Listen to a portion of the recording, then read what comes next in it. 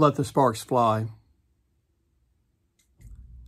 Our reading is from the book of Acts, the 2nd chapter, verses 1 through 21, the story of Pentecost. When the day of Pentecost had come, they were all together in one place. And suddenly from heaven there came a sound like the rush of a mighty wind, and it filled the entire house where they were sitting. Divided tongues as of fire appeared among them, and a tongue rested on each of them. All of them were filled with the Holy Spirit and began to speak in other languages, as the Spirit gave them ability. Now there were devout Jews from every people under heaven living in Jerusalem. And at this sound the crowd gathered and was bewildered, because each one heard them speaking in the native language of each. Amazed and astonished, they asked, "Are not all these who are speaking Galileans? And how is it that we hear, each of us, in our own native language?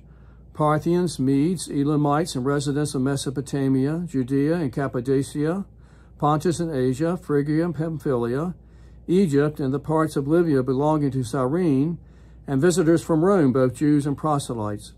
Cretans and Arabs, in our own languages, we hear them speaking about God's deeds of power." All were amazed and perplexed, saying to one another, "What does this mean?" But others sneered and said, "They are filled with new wine." But Peter, standing with the 11, raised his voice and addressed them, "Fellow Jews and all who live in Jerusalem, let this be known to you and listen to what I say. Indeed, these are not drunk as you suppose, for it is only 9 o'clock in the morning. No, this is what was spoken through the prophet Joel. In the last days it will be, God declares, that I will pour out my Spirit upon all flesh, and your sons and your daughters shall prophesy, and your young men shall see visions, and your old men shall dream dreams. Even upon my slaves, both men and women, in those days I will pour out my Spirit, and they shall prophesy. And I will show portents in the heavens above and signs on the earth below, blood and fire and smoky mist. The sun shall be turned to darkness and moon to blood, before the coming of the Lord's great and glorious day. Then everyone who calls on the name of the Lord shall be saved." Fire is a biblical symbol of God's presence that occurs with life striking against God. In the 3rd chapter of the Old Testament book of Exodus, there is the story of Moses encountering God through a bush that is burning, but is not consumed. In Luke chapter 12, verse 49 from the New Testament, Jesus states, "I came to bring fire to the earth."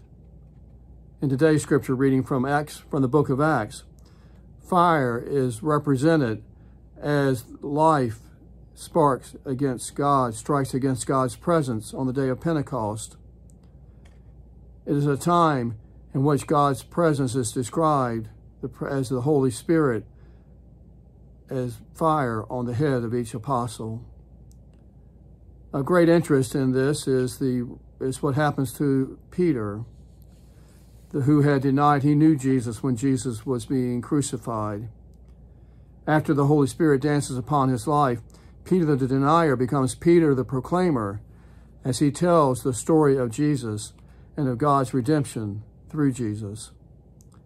As Peter speaks of this, he cites the prophet Joel, who talks about God's Spirit being poured out upon all flesh. Well, the good news today is that the message Peter shared on the first Pentecost day is the message we proclaim. For God's Spirit is dancing upon our lives this day. Sparks of God's presence are being seen throughout the world. There is, on this day, the promise of God's Spirit.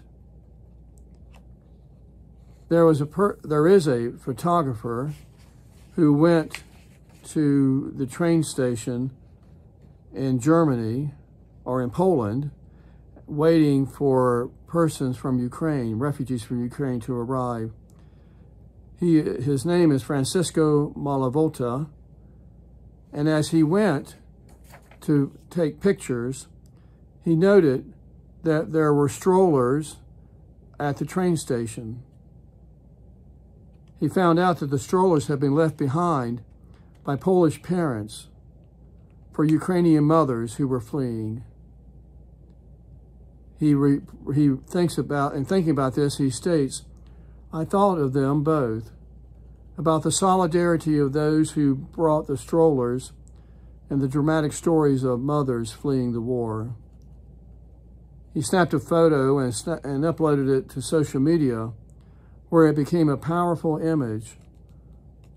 And he says there is a strong feeling of solidarity. There should always be, and for everyone, regardless of the starting points of the most fragile. Friends, the sparks are flying with signs of God's presence among those who are fleeing and those who offer refuge. Sparks are flying as God is present. Thousands of German residents have offered housing, food, clothes, and other necessities to Ukrainians who have fled their home country. With posters in hand, they greet those who are coming from Ukraine. Sparks of God's presence are still being seen in the world today. On this Pentecost, sparks of God's presence are seen and flying in Africa, where persons who have been displaced by interethnic violence in the Central African Republic are receiving food and supplies from the United Methodist Church. United Methodist churches in Ukraine, Poland, Slovakia, Czech Republic, Hungary, Bulgaria, Estonia, and Romania provide hospitality to refugees who are fleeing their countries, just as the Ukrainians are fleeing their homes. Zimbabwe, East Angola, Burundi, Nigeria, South Congo, and Haiti, there are health centers that are being strengthened as the United Methodist Church addresses staff and education needs and the procuring of medicine and other medical supplies.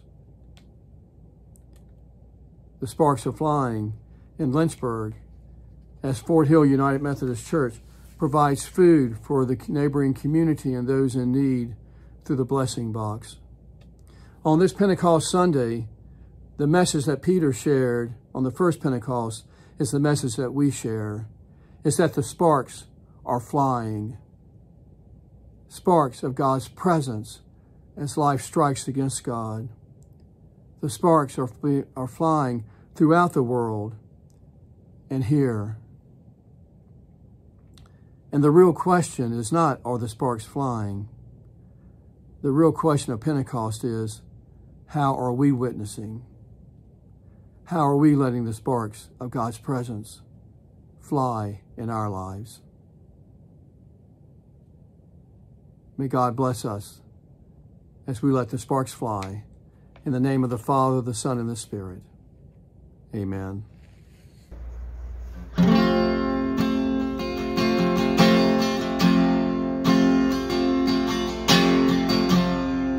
There's nothing worth more that will ever come close.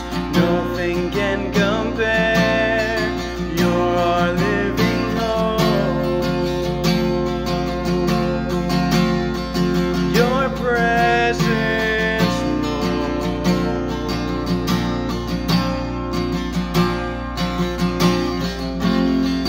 I've tasted and seen the sweetest of loves, when my heart becomes free and my shame is undone. Your presence, Lord.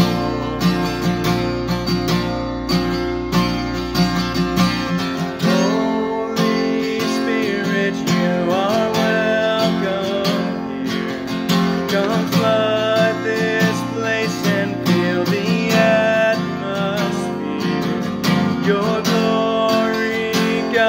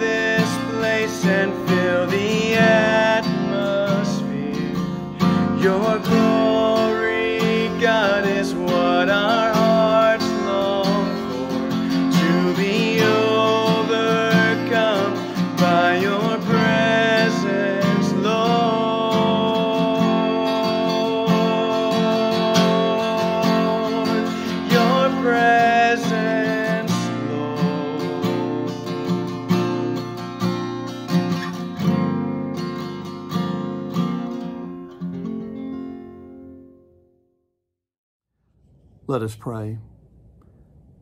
God, let the sparks fly this day, so that through our lives, the power of your presence will be known. Grant us the courage to proclaim with Peter the story of Jesus, so that people from all over the world will hear the message of your love being spoken in their language, through Christ our Lord. Amen. Friends, may God bless you as you let the sparks fly. In the name of the Father, the Son, and the Spirit. Amen.